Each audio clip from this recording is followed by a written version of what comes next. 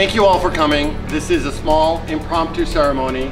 We want to acknowledge many of the folks who are here who've made this possible. It's definitely a day of celebration for the club. Not what we originally expected. We thought it would be 2,500 seats and a dinner and a ribbon cutting and everything else that you can't do during the pandemic. But we thought it was still very important to acknowledge the occasion. It's a day of celebration, but importantly, it's also a day of gratitude. And it takes, I know it's an old expression, but it certainly takes a village to create something as big and wonderful that we're now standing. Thank you everyone for being here. I can't tell you how happy we are in the town of Norwood to be here. The last time I was in this building was almost 6 months ago to the day, and it was a day before we say that COVID hit in Norwood, because that was the day we got our first case. And the last 6 months, as everyone knows, the world has changed. But I think it's a testament to the next 100 years of the club that we're here today after 6 months that have changed the world. And we're looking forward to not just the next 6 months here in Norwood with the club, but the next 100 years with the club, and we just couldn't be happier to be here. It takes a village, it really does. And if I go back over 20 years of different board members and the number of board members we have, which is 15 every year, if you count the number of people that have been involved in this process over the years, some of them are here. Jane, sitting there right now, was one of the first board members that I had, and Ann's been sitting with us for a number of years now. But we have so many people to be thanked. Not only staff now, we had no staff at that time. We had people at the front desk, but that was about it. And this thing has grown like somebody put fire under it over the last 5 or 6 years. And I gotta say, you know, I don't think we would be here if it wasn't for Doug's input in what's going on and how we've moved through everything. We've been together 20-some years now, worked on a number of projects together, and it seems like when I think of something, he's already thought of it. When he thinks of something, I've already thought of it, and it's been back and forth, and it's been a great team, and I greatly appreciate everything he's done for the club. It's called home, courtesy of Ms. Mullen. This is our base, our favorite place, our beginning and end to each day.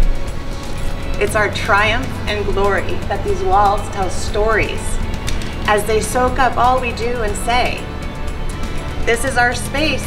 Each corner is laced with items we've chosen with care. From celebratory candles to fixtures and handles, the atmosphere is just right to share.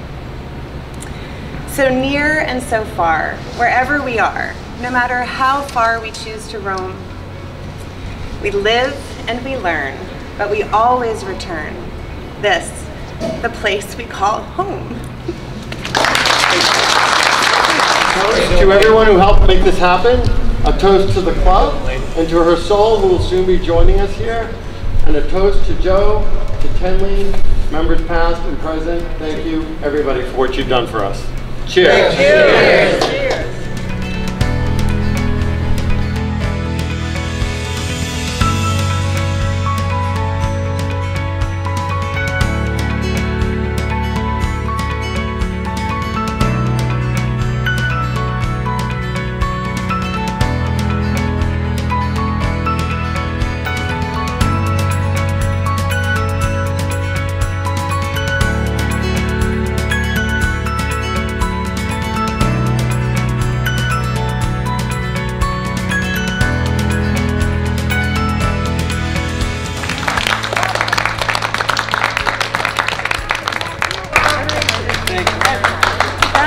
Olympic level if I ever saw it.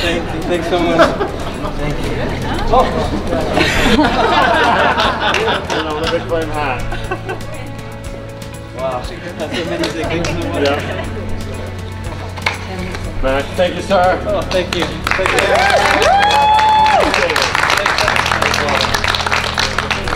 To see a vision happen, and every detail is just thrilling. So it's true. I think we all want to be here all day. That's the plan. Live here.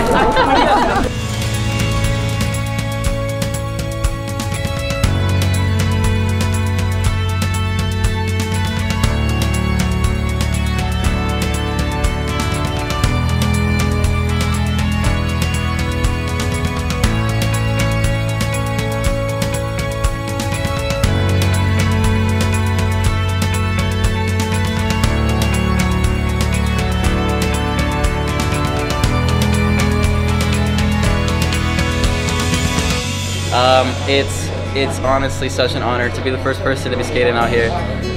It's a funny story actually. My parents, when we were in Connecticut, they were the first people to skate at the rink there, one of the rinks there.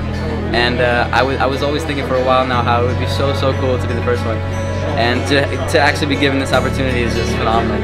Something I'll remember forever, honestly. This means so much to me. I think there's no facility like this else in the United States. I think this is one of a kind.